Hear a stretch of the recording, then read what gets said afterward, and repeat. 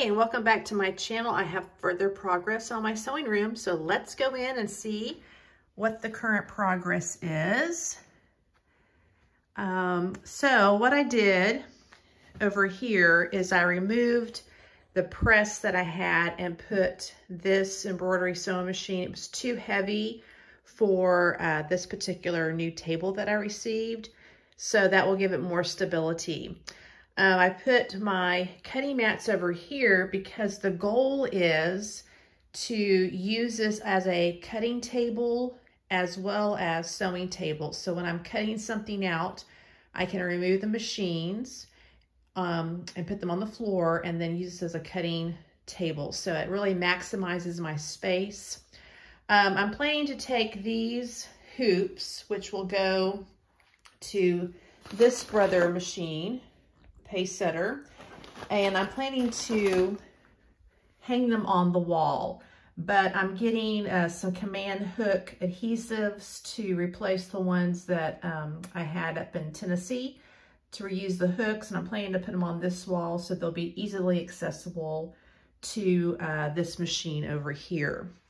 I decided to put my serger on this end because with the arrangement of this dresser and this little table, which one day I'll plan to refinish, it was going to be very, very frustrating to me to move this chair around the table towards the window, but it's easier to move it from this location around to the serger and then over here to this sewing area.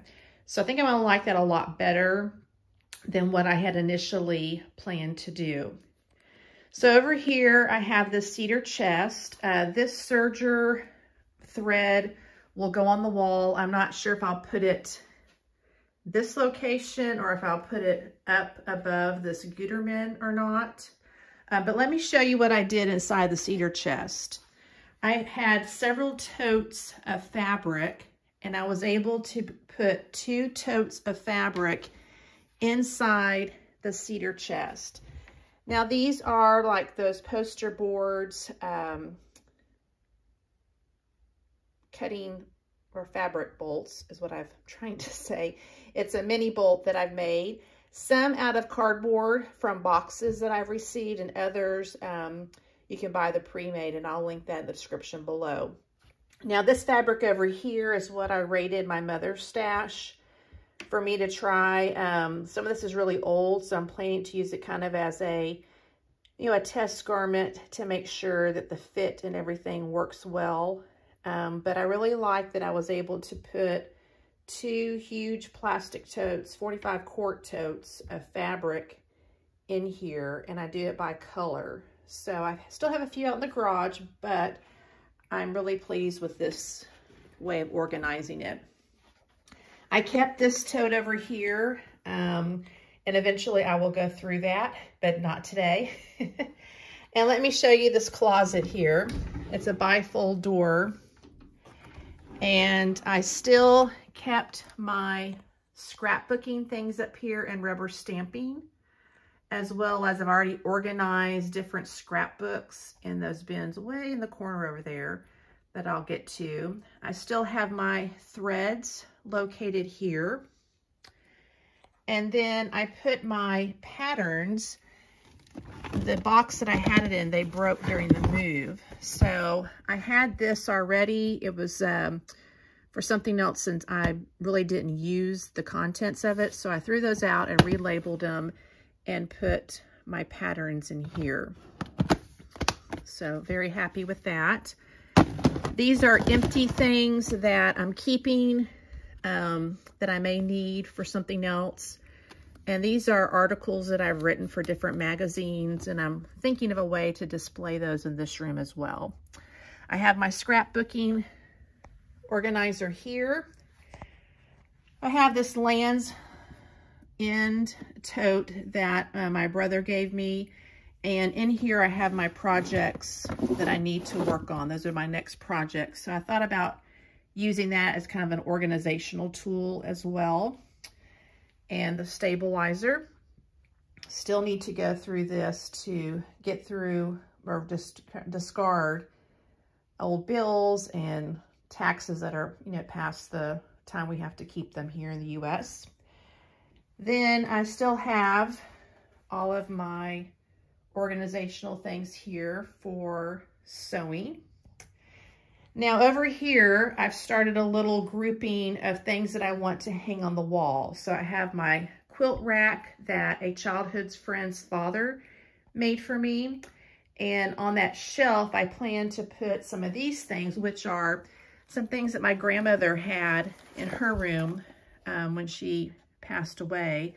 So this was her button box that she had. These are some of her measuring tapes. This wasn't in there. This was a basket that she had, her pin cushion, some of the last threads that she used. So it's sentimental to me, and I think I'll just display that on top of the quilt rack. I even have some of her old books to her old sewing machines, which I think is great. And then these are some needles that she had. So I want to keep that for sentimental value. I have an old 1927 Needlecraft magazine that I want to display, like on this little clothespin that has a hanger on the back of it. And then some of the things that I've made as a child, some of my first quilting blocks, etc. So those are things I want to put on the wall once those things from the command hook has come in. This is going to be my idea board that I'll put up. I think I'm going to put it above this bookcase is what the current plan is, but I could change my mind. So if you have ideas of where to put some of these things on the wall, I would love some feedback on that. You can comment below. There's a big space right here next to my embroidery machines. In all my other houses, I had put that quilt rack above a window, but this is a double window. Usually we only have just the one window there. So I think it will not look as good as it has in other houses, but let me know what you think. And then I have this huge wall over here by the thread. I didn't show you this over here. I put all my quilting rulers here. They don't have holes on them, so I'm not able to hang them on the wall like the hoops are. So I'm very pleased with how it's turning out, and I think I'm really going to enjoy it. My husband came in here and he was very impressed and said, now I'll never see you again. You'll be back here in your little happy spot. So I'm looking forward to getting things on the walls and then begin some projects. I have not sewn in over a year, and it has really been difficult. I've missed it, and I really want to get back to the creative aspect of my life and sewing and scrapbooking. So this is what it looks like, making progress. Thank you so much for your comments. And until next time, happy sewing, and I'll see you soon. Have a great day.